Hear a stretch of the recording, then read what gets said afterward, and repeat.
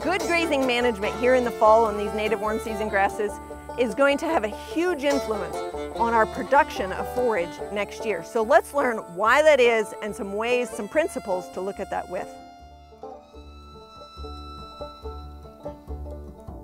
So being a native warm season grass, these grasses grow in the warm season, right? When it gets cool, their production starts to taper off.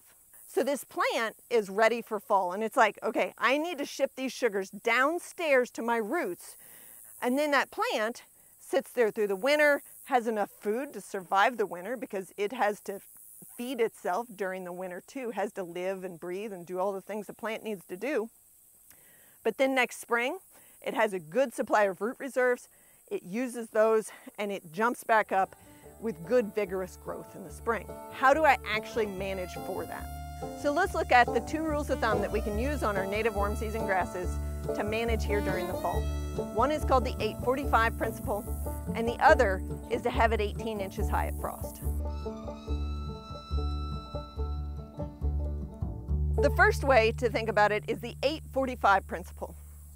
This principle says 45 days before frost, have the grass 8 inches high or higher and stay off of it until after frost.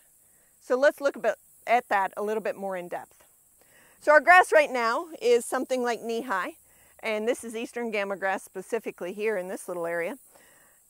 If we were to come in here 45 days before frost, and you can determine what 45 days before frost is in your area. If you don't know your average first date of frost in the fall, you can look those up. And I just went on Google, and the Farmer's Almanac was happy to help me out figure out my last date or first date of frost. And they tell me that somewhere mid-October, 15th, 20th is my average first day of frost. So if I do the math on 45 days, I'm like, okay, 15 days in October, 30 days in September, that's 45 days. So the 1st of September or the last of August, I need to be done with my grazing. I want to have it 8 inches high, 45 days before frost, or 8 inches or more, 45 days before frost, and then stay off of it, ideally, until after frost. So if we take and look at what that looks like, we can cut on one of these plants.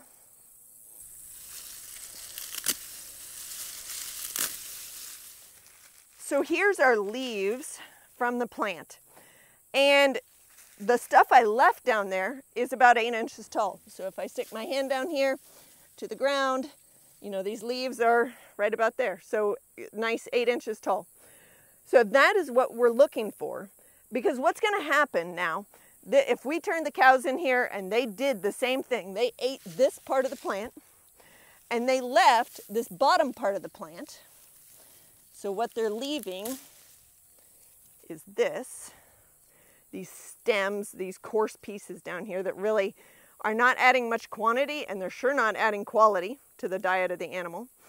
So if they leave these, what's going to happen is this plant is going to regrow in the next 45 days before frost. And so it's going to sprout up leaves. Hopefully we get them back up, you know, something around 18 inches high. And in that meantime, it is collecting sugars and it's moving them downstairs into the root system. So of course the plant makes the sugars by photosynthesis, the sun, the water, the carbon dioxide. That's the plant food or sugars. And so it will move those down into the root system, which prepares our plant to live through the winter and then be big and vigorous and ready to go next spring.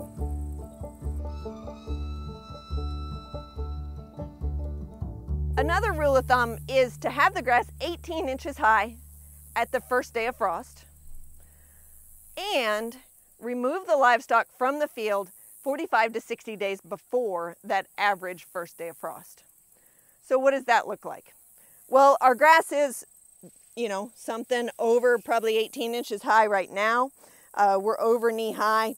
This is what we want this plant to look like in 45 days. So we're 45 days before our average first day of frost. And this is what, maybe a little shorter would be fine, but somewhere around 18 inches is where we want it to be. And we don't want to graze it that 45 to 60 days before that date of frost. So we could come in here right now. I'm basically a couple days before 45 days of frost. So we could come in here, graze this. Now we don't want to put, we're trying to graze it just to that magic height of having 18 inches of regrowth by the time of frost. It's a little hard for me to predict what that's going to look like if I'm not out there every year doing it, and I don't just catalog that in my mind that, okay, 45 days before frost I grazed it this hard, and this is what the year was like weather-wise, and all of those details that go into it. And so I really like to combine the two concepts of the 845 principle, have the grass 8 inches high 45 days before frost, and the 18-inch principle with that 45 to 60 days of rest at frost time, so 18 inches then. So if I have it at 8 inches 45 days before frost, that's probably going to give me at frost time my height of 18 inches of regrowth. And so I kind of like to think of it, both of them together, but if you find that you had it 8 inches high 45 days before frost, 45, 60 days before frost, and you did not get to 18 inches high, and that's a little dependent upon soils, right? But if you didn't get to 18 inches high, you need to consider, is this a problem? And if it's a problem, adjust. So maybe you say 60 days before frost, I want it 8 inches high. Or, you know, I want 45 days before frost, I want it to be 12 inches high. Now, back to that soils part. If your soil is really dry, your plants are never going to get as tall just because they don't have the soil moisture. It's a different situation, right, than this area here, which has decent soil for our area. So keep in mind that soils are going to vary the height of the plant. But the concept we're really after here is don't graze off the growing point. So our grass here has this growing point down here, and if we graze this off it like a lawnmower would, we're just making so much work. This plant has to regrow all of its leaf material, all of this stem material down here. It's just a ton of work, which is depleting the root reserves of that plant. So the big principle here, let your plants, your native warm season grass plants, replenish their root reserves before frost so that they can be healthy for next spring. This stand of eastern gamma grass is of course very even in height compared to what it could be. Some of the blue stems right now have seed heads sticking out, and depending on how the grazing management of the summer went, you know, you may have a situation where it's not all even height like this. Of course, there is variability here, but it's a lot more even than it could be. So let's actually go to another place and look at what it looks like when it's not so even height.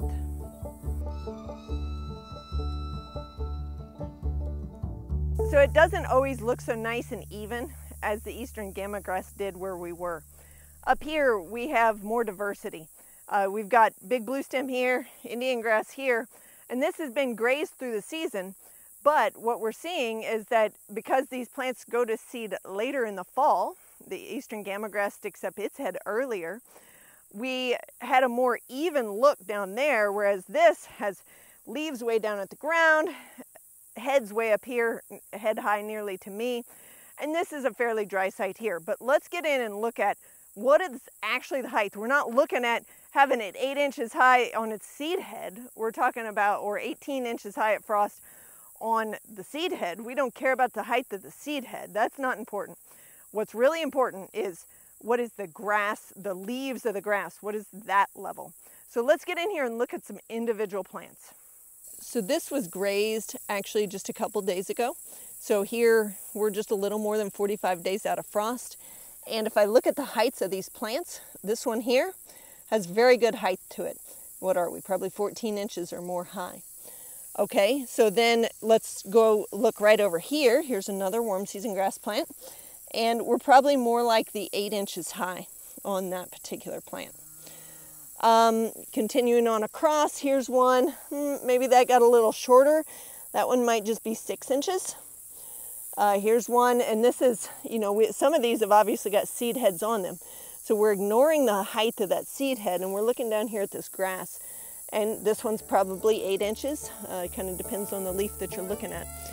So this is what we're looking at when we have a planting that has seed heads on it. Ignore the seed heads, look at the vegetation and see what its height is.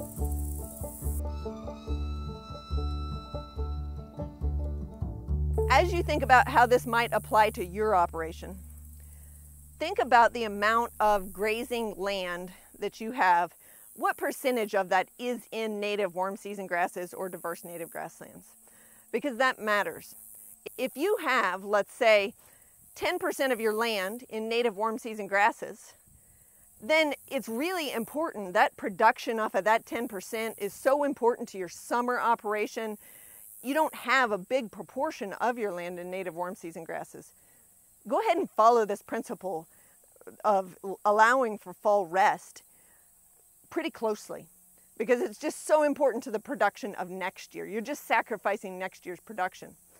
But on the flip side, let's say you've got 50% of your operation in natives, whether that's native warm season grasses or diverse native grasslands that have native warm season grasses in them. It is now a concept of, well, where do I put the cows in the meantime? Like here in our neck of the woods, we try to stockpile the fescue. And so if you can't be on your warm seasons and you have to be on your fescue, well, you're not stockpiling the fescue. It's this big conundrum, right? But it's less important that every acre of warm seasons of natives gets managed in the tip-top way if you've got a large acreage of native warm season grasses. And so just think that through. Now, if you decide that you want to go ahead and no, I'm going to go ahead and graze my warm seasons here through this fall period. You want really high heights, right? You would like to have it 18 inches high by the time you go into frost. So maybe you can achieve that even though you're grazing it. That's going to still allow the plant to put some root reserves down. But another really important principle, if you're going to do this, graze it in this don't graze period, is that you want to not do the same thing on the same acre of land every year. So if we choose this area that we're going to go ahead and graze it here in this fall time frame, even though we know that's not the best for the health of this gamma grass, don't do the same thing to this acre of land next year. Go to the other side of the farm or another field and do it in there. So that random management is really important, because when you think about it, in a native grassland, the bison were somewhere 365 days a year. Bison, elk, all the other herbivores. They didn't just pack up and quit eating during the fall time frame so that the warm season grasses could replenish their root reserves. They were somewhere, but they weren't the same place every year. So keep that principle in mind as you go about it. I'm Elizabeth with Hamilton Native Outpost, and we want you to be successful with the management of your native warm season grasses, which is why we do videos like this.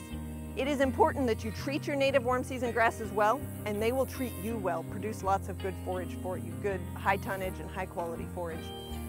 If you have interest in more management videos on native warm season grasses, we have a series of them. So check those out on YouTube or on our website, hamiltonnativeoutpost.com. Or if you are interested in planting native warm season grasses so that you too can have forage that looks like this, check out our website for different options of warm season grasses or mixes.